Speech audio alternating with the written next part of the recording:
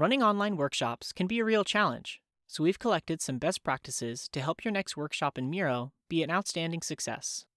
As a first step, open visual notes in your workshop's board and write an outline including the workshop's purpose and schedule, as well as some materials on how to use Miro, such as the Getting Started with Miro course. We recommend that you pin notes open, as well as send a direct link to your participants in advance of the workshop. On the same board, prepare an icebreaker activity that everyone can complete beforehand. Not only does this create a discussion point for the start of the workshop, but it also gives participants a chance to get to know Miro.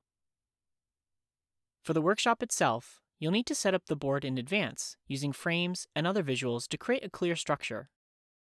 In the example shown here, there are some key elements we recommend you include in your own board. A large Start Here, titles that can be easily read when zoomed out, overview slides that include goals, schedule, and workshop guidelines, and subsections for each activity. Be sure to lock down all the appropriate objects of your board using the context menu or Command-Control-L.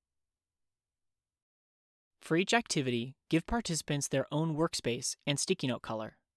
Instructions displayed nearby can keep everyone on track if they forget their next step.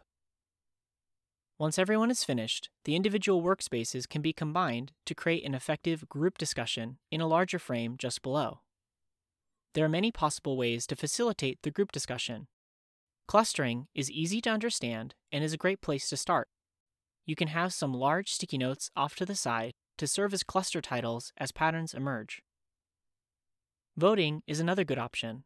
For anonymous voting, use our built-in voting plugin, which you may need to install through the marketplace. Dot voting is also a great alternative, especially when collaborating around visual designs or drawings.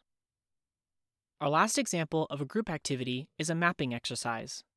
Using the line tool, you can create different scales and matrices to have your participants map their ideas and contributions.